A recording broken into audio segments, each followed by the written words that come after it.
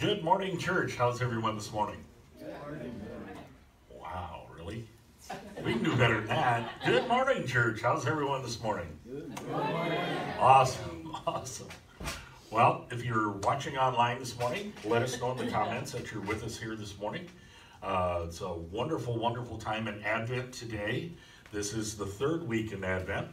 And so today we'll be lighting the hope candle as well. So we look forward to that.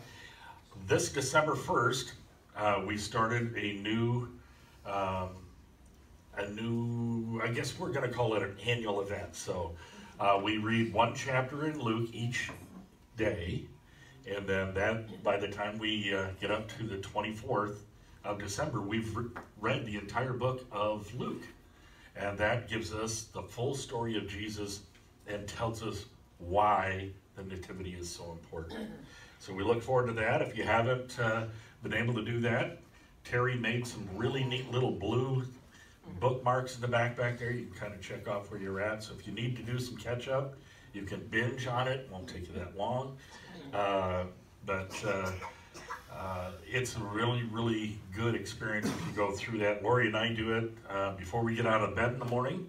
First thing we do is I reach over and I have my Bible app on my phone and I tell it to read it to us. And so it just reads the whole chapter to us, stops at the end of the chapter, and we're ready for the next day. So it's really cool that way.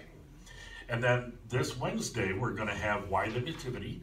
We're going to continue on with our series in that. And that Bible study that we're doing is we kind of do a little bit of a deeper dive into what we talk about on Sunday in our messages and the reasons why. Why did Jesus become a man?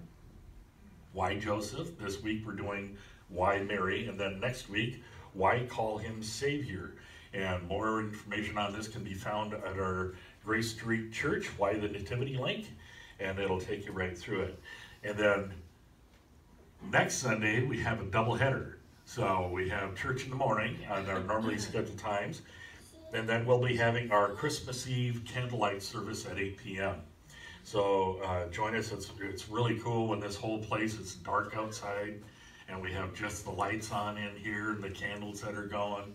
It's a great, great, great experience, and it's a very awesome time for us to just kind of center ourselves on the reason for the season, and looking forward then to celebrate the birth of our Lord and Savior Jesus Christ. Following up the Saturday after that then is our next men's breakfast, which will be January 6th at 9 a.m. And so we have a lot of good food fellowship. We always have we end up talking about cars a lot, I think, and things like that. But it's just a good time for us to fellowship together, have a good time. And then we always do a devotion, and so that men's breakfast then at 9 a.m. Then following up that evening, January 6th, we're going to be showing The Bridge to Terabithia, and that is an awesome movie. It talks about some preteens that are going through some struggles in life, family struggles in school, bullying and things like that. And to try and escape all the stuff that they're having to go through in life already at that age, they come up with a Terabithia, which is this dream kingdom that they get to rule over.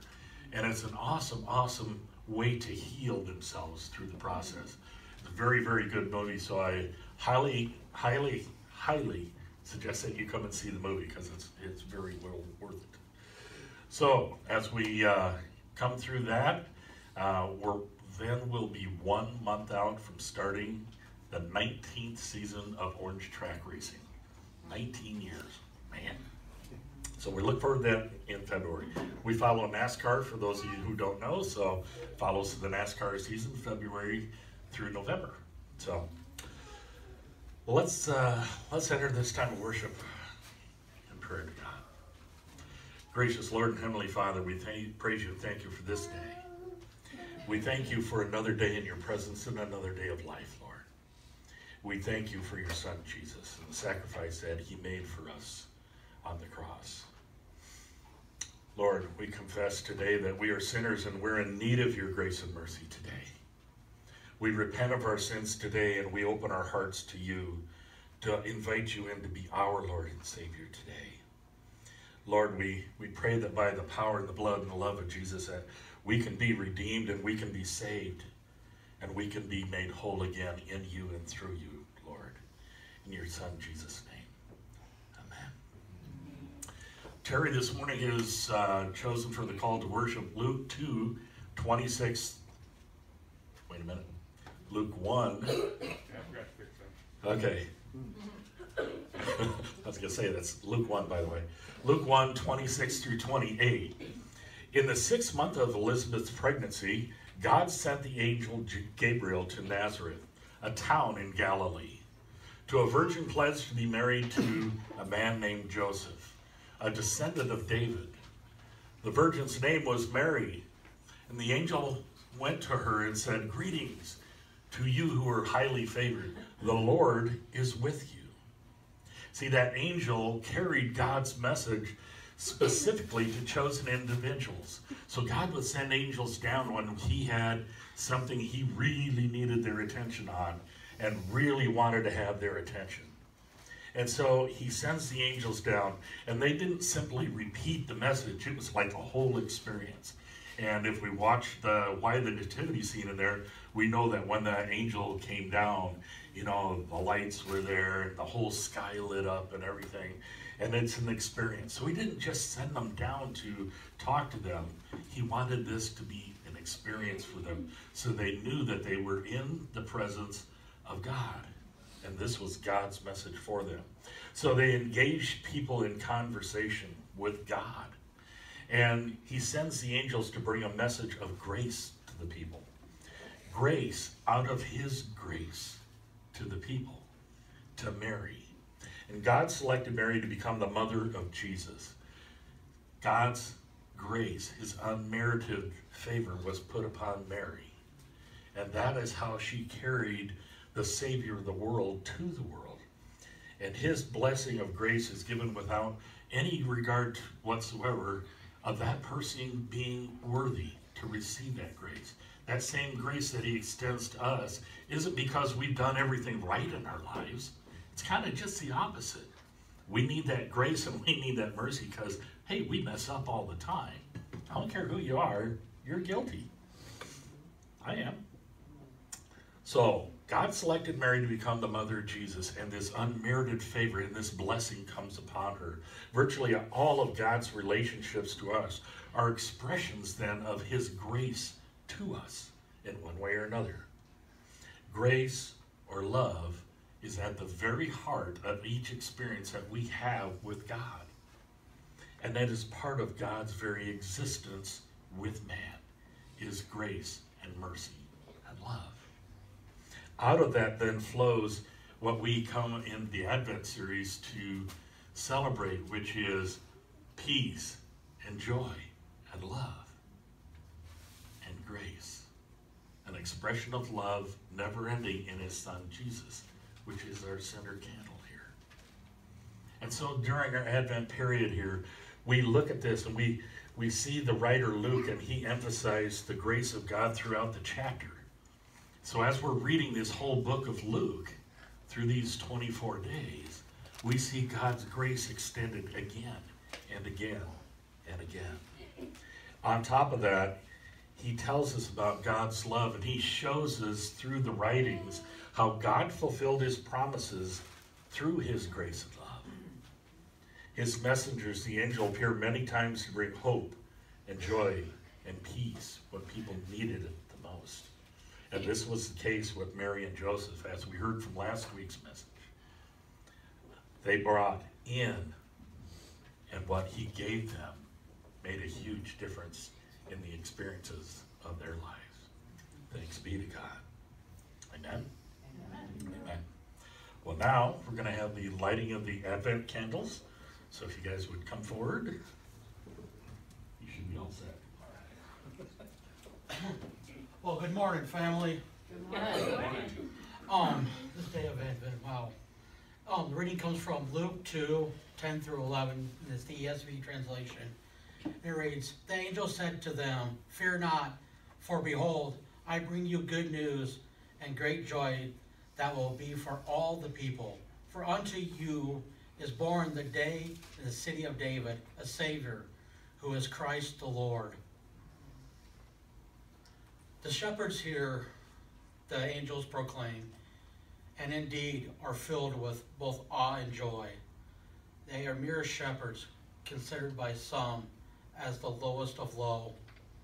But the angels come to them, no one else but to them, and gives them the news of momentous event, the birth of the Messiah, filled with joy that they can run down the hills unto the town, find the stable and manger, and kneel before the Christ child. Joy is emotion and exaltation that comes from new revelation, an event of blessing, a state of blessedness, and surely the shepherds feel that. But as the years progress and they tell the story to their children's children, the sense of wonder and joy remain. An angel has spoken to them. The angel spoke of a physical birth, but there is also a spiritual dimension. The joy that breaks upon us when we finally gasp that Jesus loves us in the spite of ourselves. Forgiveness of all sins and past feeling, and takes up residence in our lives. Then the initial joy meditates onto an enduring joy of championship of the Lord.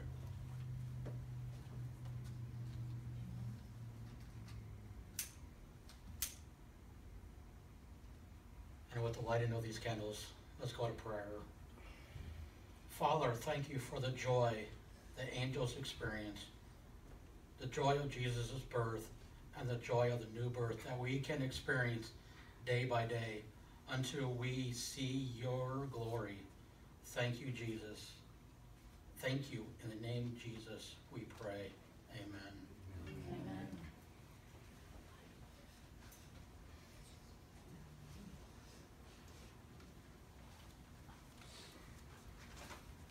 Well, thank you guys for doing that this morning. Joy. Unspeakable joy. I have joy this weekend because my kids are here. Our kids are here. All of them. And the grandkids. And all their ornaments. We'll see if anybody runs up like they have in the past. This morning's message is a continuation of our series, Why the Nativity? Why Mary? Out of all the women that God could have chosen, why Mary? Jesus' mother, Mary, is the most and best known female in the Bible. And it's been like that for over 2 centuries. Luke 1:28 says, Gabriel appeared to her and said, Greetings, favored woman, the Lord is with you. God, just like he has predetermined a path for each of us, had determined her path even before she was in the womb of her mother. And just like all of us, every person in the Bible has their own story. And just like all of us, we can learn from those stories. What we learn from them is about their walk with God. That's the way God chose to have his scriptures written. And the question is this what people are learning from your story? What do people learn from you? We can learn a lot from Mary, and this morning we're going to cover 3 different characteristics of godliness from her life. First, Mary teaches us the submission of godliness.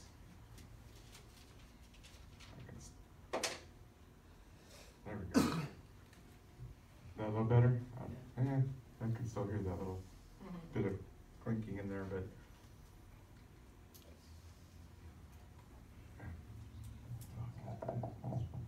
see, I just should have asked the sound guy.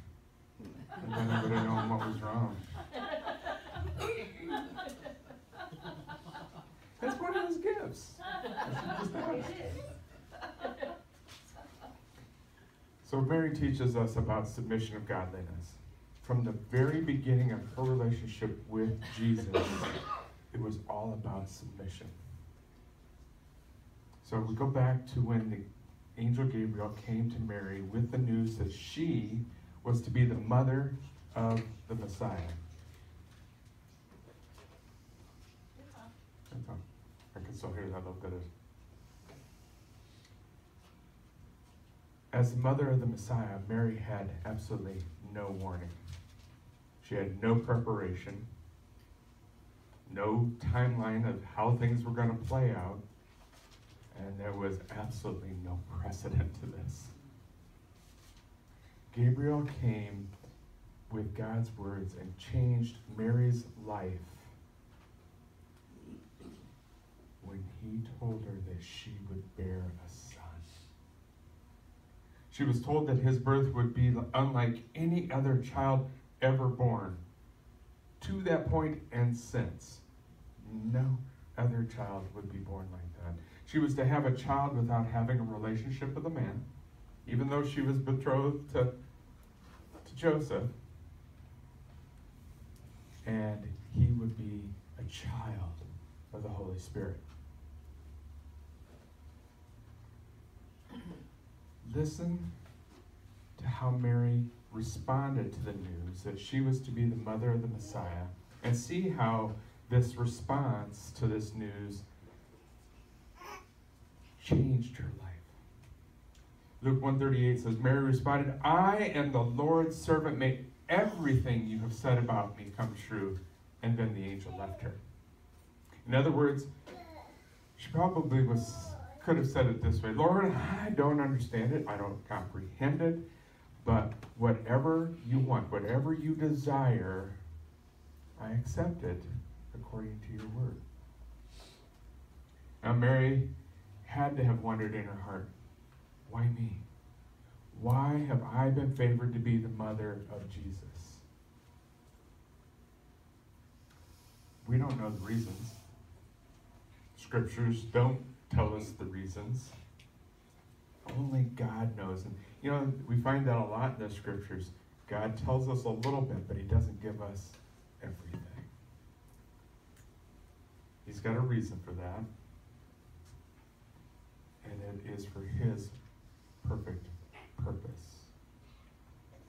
Now, it's clear from studying Mary's life, with the little information that we do have, that she was not some random selection.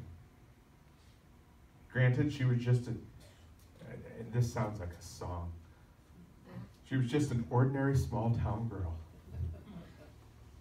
whom God knew would be the obedient and courageous woman that she would become. From her son, we learned that she was a woman of Scripture and of faith. She was a virgin so that God's glory would be miraculously shown. She was a peasant in keeping with the humble nature of the Lord's birth. Mary was every one of those things and more. Now, she honored and obeyed the will of the Father by providing his only son, Jesus, a home, a life. She took care of him. From that home, he would emerge to launch the work that would define all of human history. Not just going forward, but taking the Old Testament and making it real, bringing it to life. Now, as a child, just as like I watched our grandkids, he probably walked either beside or behind Mary. But as an adult, over time, it would be Mary that would walk behind him and follow him. In fact, she walked behind him all the way to the cross, and then all the way to the tomb. Mary teaches us the submission of godliness. There comes a time when God will ask each and every one of you to do something, and we need to obey. The question, or should I say the dilemma, is, will we be like Mary and accept and obey that call? When God asks us to do something that may be hard or that we do not understand, we need to rise up in obedience as Mary did. I mean, come on. He said, you're going to bear a son. How much more could he ask of us? Are you fighting with something that God is asking you to do? Been there, done that. Wrestled and lost. Called to ministry at 14, and yeah, it was a little longer before I actually listened. We have to let Mary's example guide us. Let her words be our words. So let me ask you to go back and learn the submission of godliness from Mary, and let her words be these for you. I am the Lord's servant. May everything you have said about me come true. Next up, Mary teaches us the surprise of godliness. Mary teaches us not only the submission, but also that there are surprises that go along with it. The greatest adventure you will ever know here on earth is not traipsing through the mountains, climbing the top of the Himalayas, scuba diving in the ocean. No, it's the adventure of walking with our Lord and Savior, Jesus Christ. That is, until we get to heaven, where it will be even better. How does it feel to know that you are related to the King of Kings and the Lord of Lords? How does it feel to know that the Creator of the universe sent His Son to live within your life? How does it feel to know that you have a direct line of communication with the Almighty God?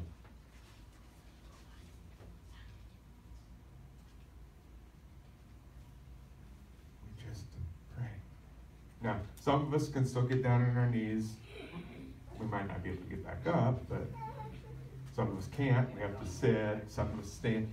But we can pray and have that direct line of communication all day long, whether we're kneeling, whether we're lying down, sitting, standing, walking, running. You can talk to God through each and every part of your day.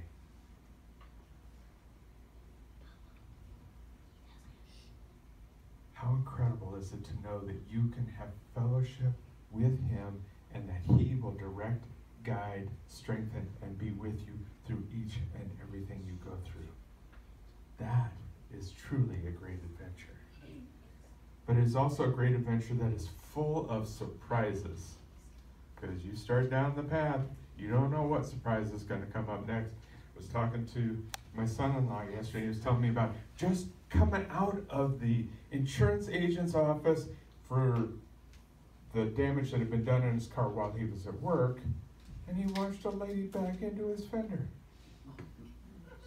Not this far from the part that's broken on the back of on the bumper. Oh, surprise, surprise, he did get the license plate. Surprise, surprise, it's a fake plate.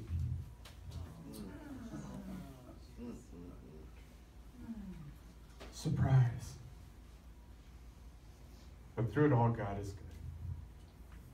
He's going to get it all fixed, and it's not damaged to the point where they can't have safe travel. So thank God for that. He didn't know he was going to be an example this morning. Of course, I didn't until just then either, so surprise. When we walk with the Lord, God's Word doesn't always give you the information that you need or that you want about the future. Either 2 minutes ahead of time, or 2 weeks, or 2 months, or 2 years. We don't always have the information about the future. It's kind of as the military likes to say, it's a need-to-know basis. God knows, and you don't yet. That's the way it was with Mary. Mary's entire relationship with Jesus was a relationship of surprises. From being in diapers to maybe falling and getting hurt, all the way through his adolescence and into adulthood, and then into his ministry, and it was all a relationship of surprises. When Gabriel made his startling announcement to Mary concerning the birth of Jesus, here's how she first responded.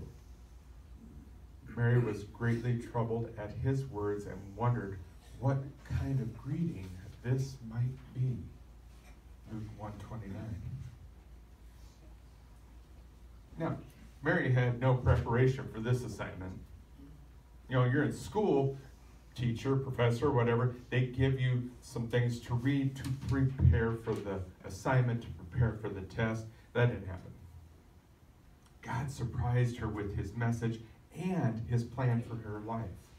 And when the shepherds told Mary and Joseph that what the angel had said about Jesus' birth, she became quietly contemplative. As parents, you can think about that. You hear things about your kids and you don't always talk about it out loud, you just become quietly contemplative.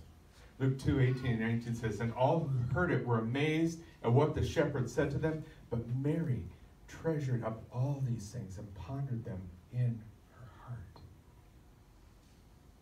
Think about your own kids, if you have kids, if you're a parent, and the things that you treasure up in your heart from your past.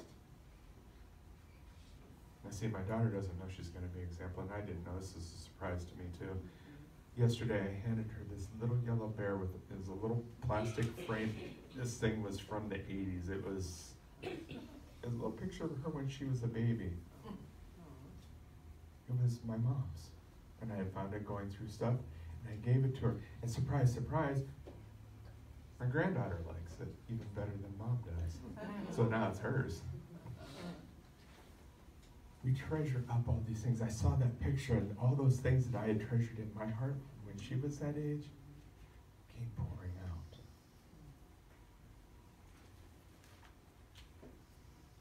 Just like we do, Mary collected all these truths and stored them deep in her heart.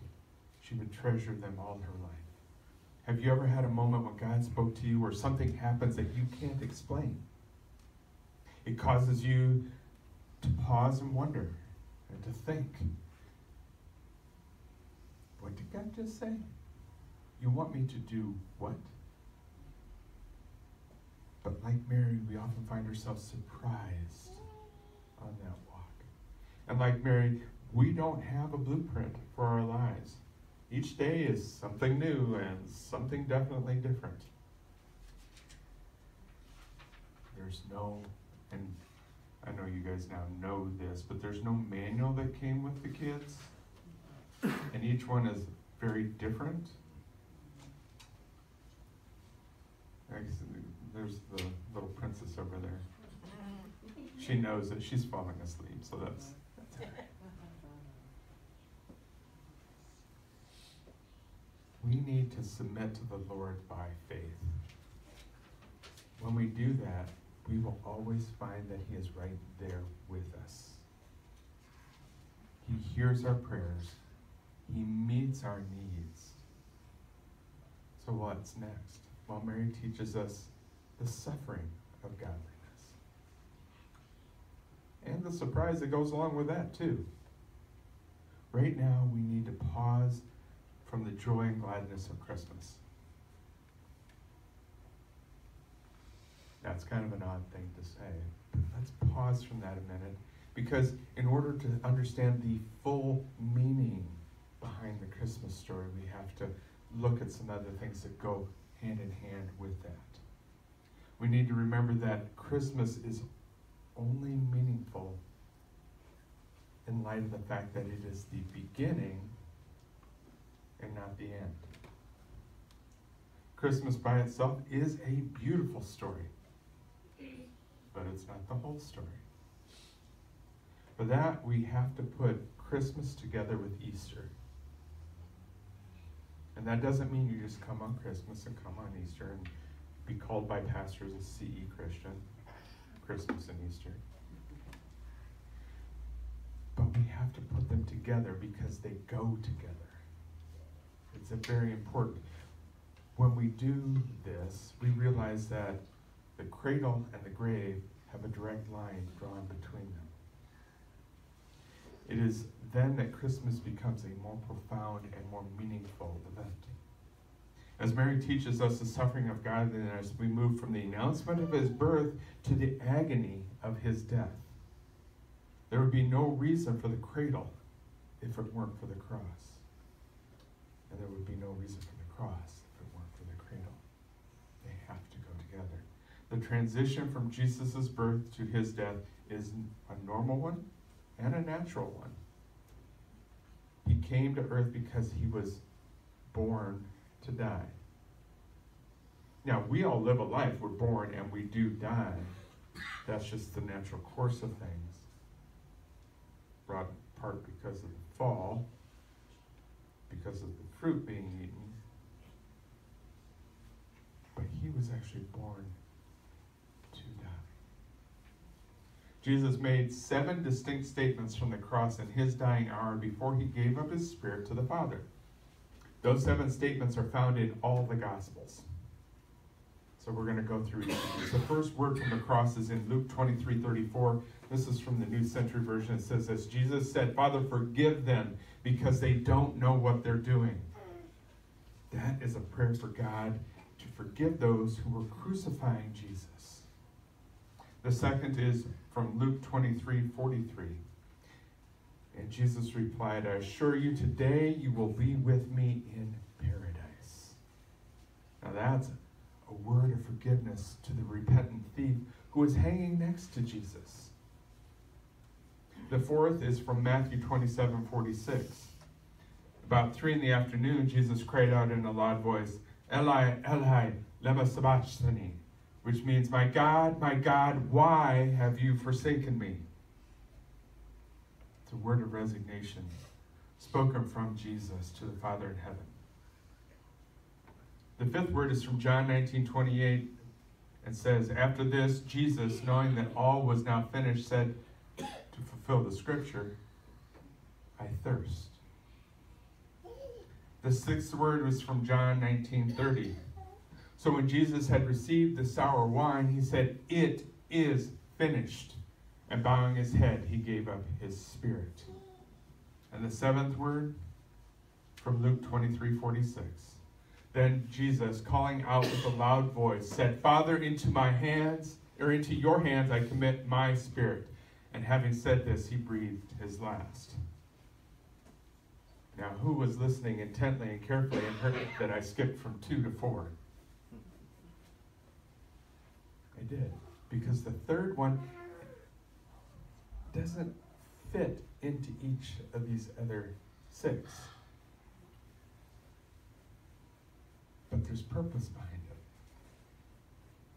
So here's that third word from John 19:26 and 27. "When Jesus saw his mother and the disciple whom he loved standing nearby, he said to his mother, 'Woman, behold your son.' And then he said to the disciple, 'Behold your mother.'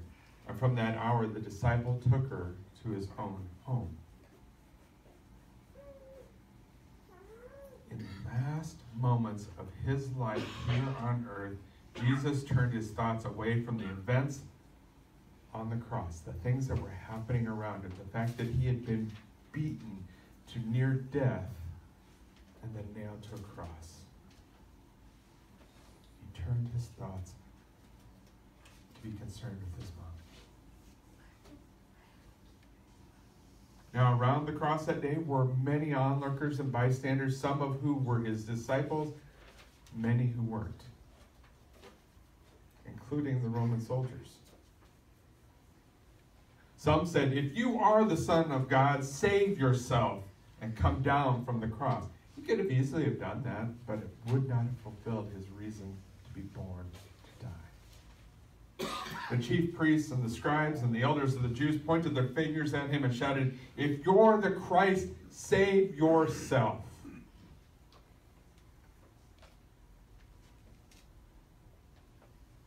But as John wrote and the other gospel writers wrote, some of Jesus' friends were also there. The Gospels, if we take and kind of combine that list, tell us that Jesus' mother Mary was there, Mary the wife of Clopas was there, Salome was there, John's mother Mary Magdalene, and John. And as I went through that, I said, 3 Marys. That's interesting. It's kind of like a squirrel moment for me. But in one of his last moments, Jesus turns to John, who it just kills me how he writes in third person. The disciple whom Jesus loved, writing about himself. There's a bit of humility there because he's not calling it out, but he was concerned about the well-being of his mother Mary. He wanted her to be taken care of. And Scripture tells us that when they left the place of the crucifixion, John does take Mary to his own home. Honestly, it's got to be one of the most tender moments in all of the New Testament. Jesus' first 3 words from the cross were all about others. To those who were persecuting him, he said, Father, forgive them. To the criminal that was being crucified with him, he said, I assure you today you will be with me in paradise. And to John, he said, behold, your mother. The record concerning Mary and John is filled with insights about godliness that's translated into our culture and into our very homes. The way that parents were treated then is so different than it is today. As we think back through the life of Jesus and his mother, we can identify with what they experienced. We can identify as Jesus as a baby, as a toddler, growing up and eventually becoming a man. In fact, in the Christmas story, there is a little prophecy that makes us look toward the crucifixion. Remember when Jesus was taken to the temple by his parents, shortly after he was born? And they saw Anna and Simeon. Luke 2, 34 and 35 from the New King James Version says it this way. Then Simeon blessed them, and he said to Mary his mother, behold, this child is destined for the fall and rising of many in Israel, and for a sign which will be spoken against. Yes, a sword will pierce through your own soul also, that the thoughts of many hearts may be revealed. Then the Bible tells us that Simeon took Jesus in his arms and blessed God. Simeon had been waiting for the Messiah his entire life. And he prophesies these words. He told Mary that her child would be the cause of much sorrow and much pain in her life. Definitely not something we wish from our kids. He spoke a word that would pierce her very soul. This prophecy was given 30 years before the crucifixion. It was fulfilled as Mary watched her son beaten and nailed to the cross. I dare say Mary knew more pain in her entire life than most of us will ever know. She knew about the godliness of suffering. The day Jesus was crucified, Mary experienced the fulfillment of Simeon's words, and a sword pierced through her soul. James Stalker is a writer of New Testament truth, and he's written some wonderful books on the life of our Lord Jesus. Describing this moment in Mary's life, he wrote this: there Jesus hung before her eyes, but she was helpless. His wounds bled, but she dare not touch them. His mouth was parched, but she could not moisten it. The nails pierced her as well as him. The thorns round his brow were a circle of flame around her heart. Can you imagine your child? And there's nothing that you can do.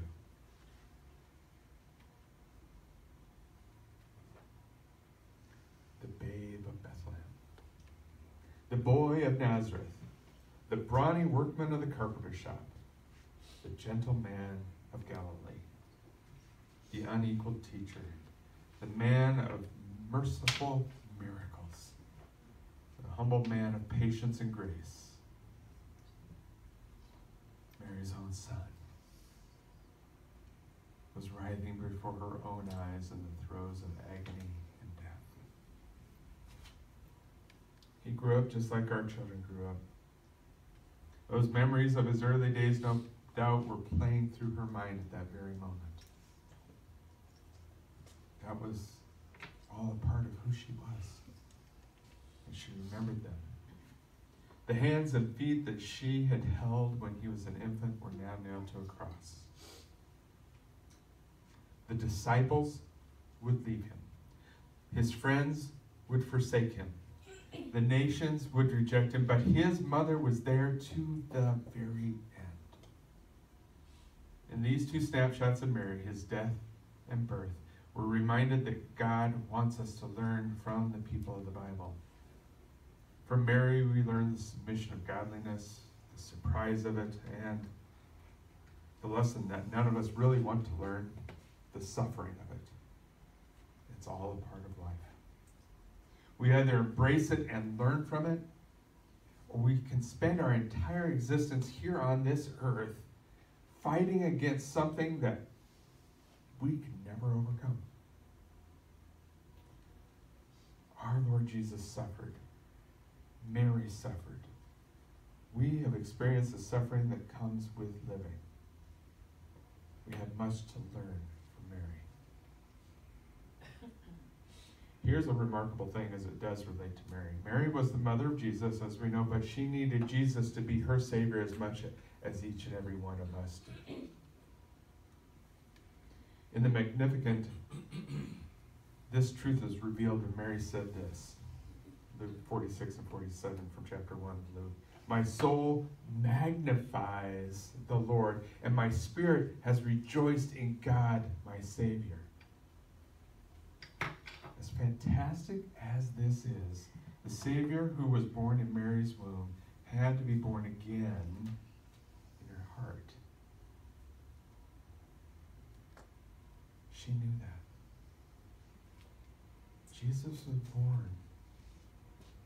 She was the vessel, but then he had to be born again in her heart. The Savior whose birth we celebrate during this season is a Savior who must be born in our hearts as well. He comes into our hearts from the outside. The question I have to ask you today is, have you invited Jesus to come into your heart and take up his residency within you? If you haven't, you don't know what you're missing. You're fighting against something that you can't win. But when you do invite him into your heart, and you do allow him to take up residency, and you do allow the Holy Spirit to work within you, then your life will be transformed in a way that you would never imagine. Let's go together in prayer. Heavenly Father, open our hearts and our minds to be guided by the Holy Spirit. Help us, as you did Mary, to discern your calling on our lives. Lord, we are easily swayed by the ways of the world. Please don't let that weakness get in the way of your work in our lives. Continue to teach us all that we can do, or all that we can do to be more like your Son, Jesus. Teach us to be godlier men and women. Teach us to submit to your will for our lives. Father, we know through the examples of the people of the Bible that not everything is laid out for us. We know that there will be surprises along the way. Teach us to submit to that, Father. Teach us to submit to those surprises and to work through them to bring you glory. And all too well, Father, we know that there will also be suffering along the way. We're not promised a free pass through all of that pain that comes with life here on earth. Thank you for the hope that you have given us through Jesus' sacrifice on the cross. Thank you that this hope can see us through all of life's trials and tribulations. It is my prayer this morning that no matter what we go through, that we can be an example of that same hope to those around us. Father, let our soul magnify you and our spirit rejoice in our Savior. In Jesus' name. And all God's people said, amen.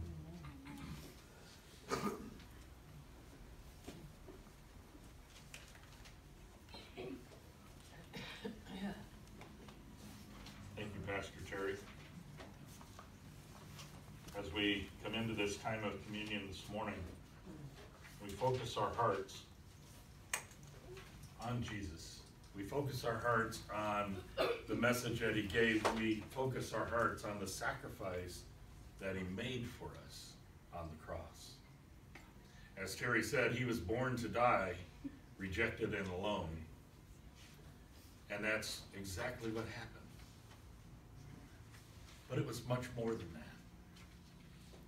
See, while he was with us on earth, he gave us an example, a living example of how to be a godly person, of how to live a godly life. And he taught us to be in communion with each other. That means to be joined together, to edify each other, to lift each other up through the problems, through the trials in our lives. So during this time of communion in here today, we need to focus on those things. Our ability to lift each other up, to join together. The act of communion brings us together in oneness with Christ, in oneness with his sacrifice that he made for us. And so as he was telling his disciples on the night that he was given up, he was bringing them into communion with himself. In the fact that he took the bread and he broke it and he said, "This is my body which is broken for you." He took upon himself the sins of the world. Later on, he took a cup and he filled it and he blessed it and he said, "This is the cup of the new covenant, my blood shed for you and for many for the forgiveness of sins." And so joining with us, he took upon the sins of the earth and washed us clean.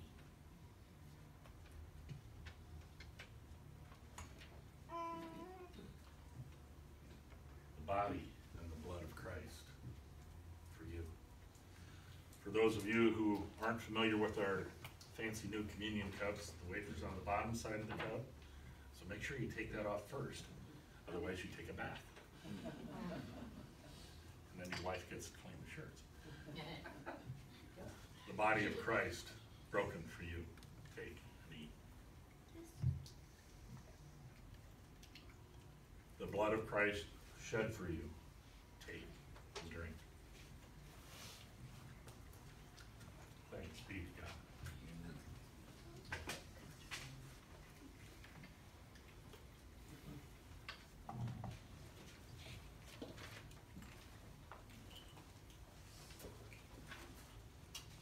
And good morning, everyone.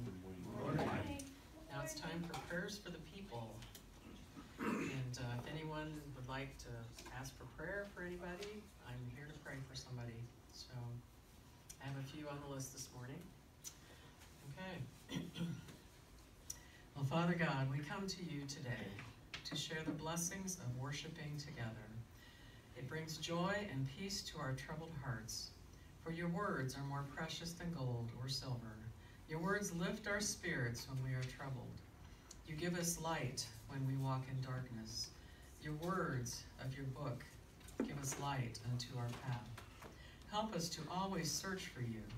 Help us all to invite your Holy Spirit to forever live in our hearts, so that we will feel the presence of the living God in us daily as we walk on this earth.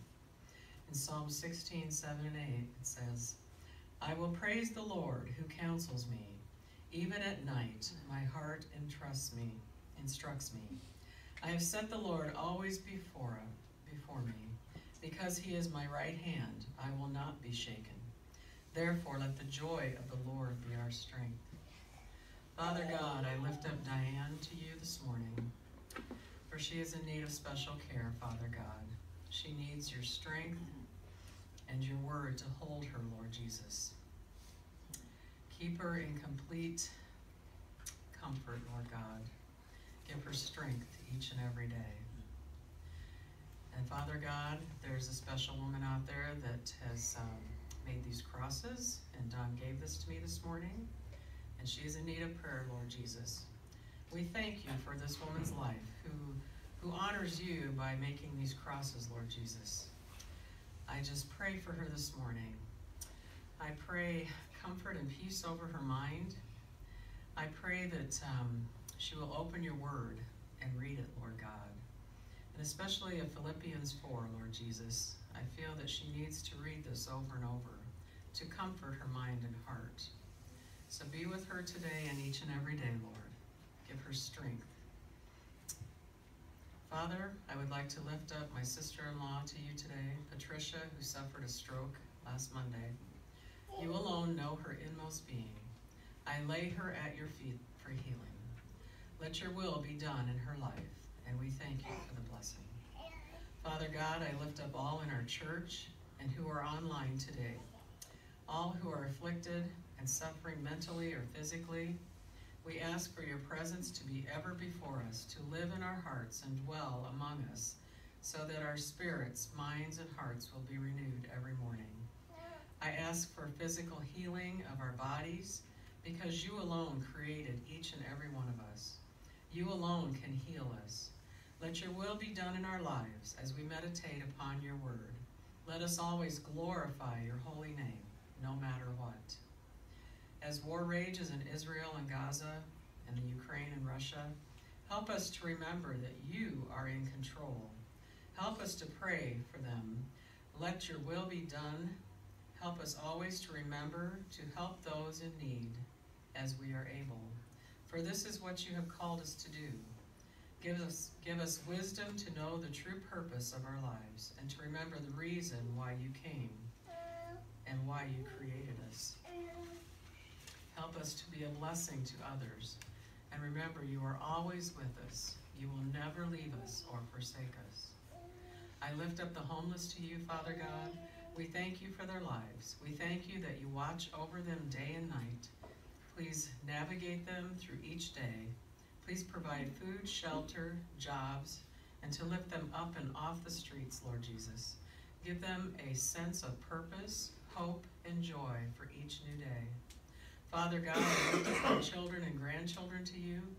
Guide them, protect them, comfort them in their trials, that they will find the peace that only you can provide, the joy of living a godly life, and hope for each passing day.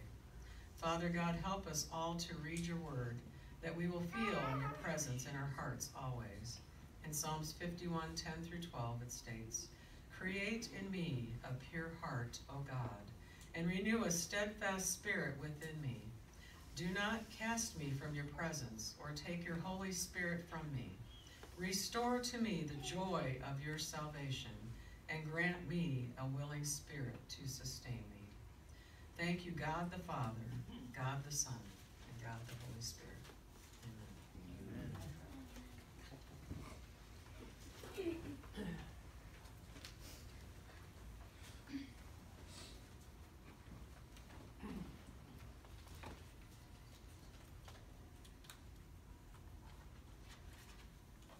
It never ceases to amaze me is the things that I run across through the course of a day. I got up, got my coffee, read my normal devotional, read Luke 17, and then I got this little notification and I went out and I was reading it, and it's a guy that I follow. His name is Dave Admonson. He goes by Aussie Dave. He's from Australia. He's on Instagram. He considers himself an internet pastor. He has a flock there in Australia, but he puts these stories out, and it fit. It says this: when the angels went to the shepherds the night Jesus was born, they told them that they would recognize the newborn Savior because he would be wrapped in swaddling clothes or strips of cloth. Now, here's the details, because we tend to gloss over the details. He says, assuming the swaddling cloths are like a diaper or like a blanket, right? But what if there was more to the details of Jesus' birth that points to his purpose, to God's purpose? During the Passover, the holy feast celebrated by Jews for thousands of years, that happens around the time Christians are celebrating Easter, 3 pieces of matzah bread are presented at the start of the meal. The second piece is broken and wrapped in a linen cloth, and this piece is set aside for later in the ceremony. For followers of Jesus, we know he is the second piece of the Trinity, Father, Son, who was wrapped in cloth at his birth and would be wrapped in cloth again after his body was broken for us, and he was placed in a tomb during the Passover festival. It's interesting that the Hebrew word for wrapped in the Bible is chathel, or pronounced kothel, which means to tie down or to wrap up. When Jesus was sacrificed at Easter, he was tied down, and his body was wrapped up in cloths at his burial. This is a reminder to me that Jesus' birth has a purpose. You remember we said he was born to die. It's a reminder that Christmas points to Easter. As Pastor Tim Keller has put it, the world can't save itself. That is the message of Christmas. God is in the details of the story as much as he is in the details of your life. And if any of you start singing that song, I'm right there with you. God is in the details. As we close out this time together this morning, I just ask you to remember that, like Mary, we each have a purpose. God has a purpose for all of us. That may be, if you live in someplace where others also have an apartment or a house where you've got housemaids, or you go to at your work, or all these different places, all these opportunities to invite others into that relationship. To invite them to a place such as Grace Street Church, things for movies or Orange Track or men's breakfast, so many opportunities to come in a non-threatening way, because people often see worship as a little threatening. So we offer open doors through other things. Father God, as we prepare to close out our online portion of our service, we thank you. We thank you that you chose Mary. We thank you that you chose us. We thank you that there is a call in our lives. Father, give us the courage to follow that call. Give us the strength to go through that. Father, we know there are going to be surprises and there's going to be suffering. But in and through it all, Father, we know that you are walking that path right beside us. Thank you for each and everything that you do for us throughout our lives. And Father, when it is our time to leave this earthly place, let people look back on our lives and see you. In Jesus' name.